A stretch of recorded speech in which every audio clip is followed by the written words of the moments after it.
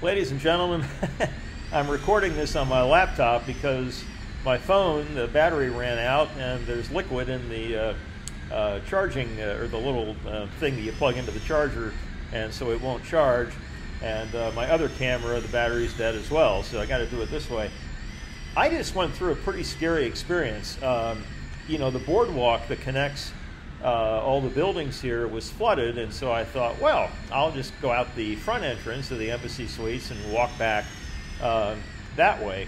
Well, the winds have become absolutely ferocious here in the last 30 minutes, and so I barely could stand up, and the wind's blowing, you know, the water right in my face. And so I finally get down close to my building, but there's no connector. There's like a wall there, and you can't get over to mine. And so I walked back a little bit, went into a parking lot, got back to the boardwalk, and made it up to the entrance to the Hilton, and they've locked all the doors. Every single door into the Hilton and into my condo building was locked. And so finally, I got up to a glass area and banged on the door, and a nice lady came over and had to push as hard as she could to get the door open to let me in.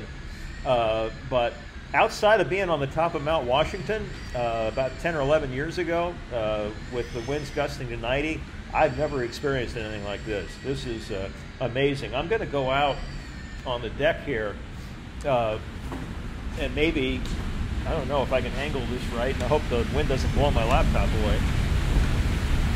Probably hear that. Yeah, I'm going to grab onto this real tight.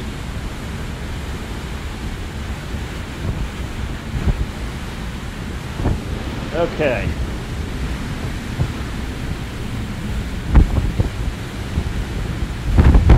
And hopefully you can see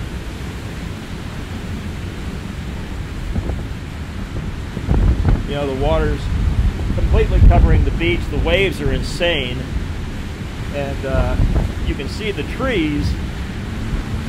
This is really, I've never done this before with a laptop. You can see the trees, they're blowing. It's unbelievable right now. It really is.